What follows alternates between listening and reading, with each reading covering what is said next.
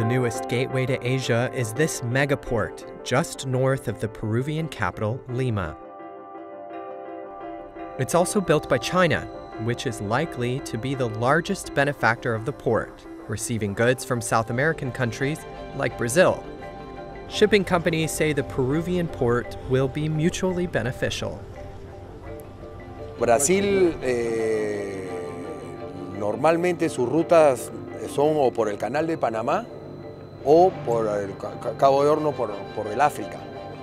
Y eso, más allá de que dependiendo de dónde está tu centro de producción, Brasil es inmenso, contra más cerca al Perú va a ser mucho más fácil llegar al Pacífico, que no son más de 3-4 días vía terrestre.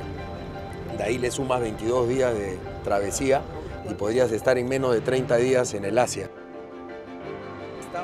Once the Chinese-built port is completed, companies will be able to travel from Chancay, Peru, to Asia in 30 days.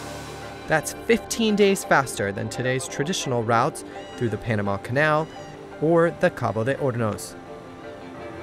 Con este puerto se abre la oportunidad de ir a un mercado inmenso que es el mercado asiático.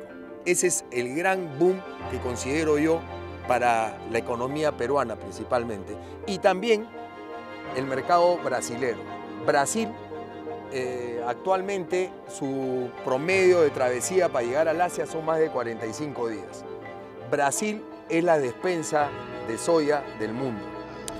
Work on the port began in 2011, which required demolishing one of the hills that make up the cliff landscape of the central coast of Peru. Since, the project has cost an estimated $1.3 billion. The first stage of construction is expected to conclude at the end of 2024, with entry available into 4 berths. The construction company's spokesman assured that the port has aroused interest from Brazil, Colombia, Ecuador, and Chile. Bilateral trade between Peru and China alone amounted to more than $35 billion in 2022.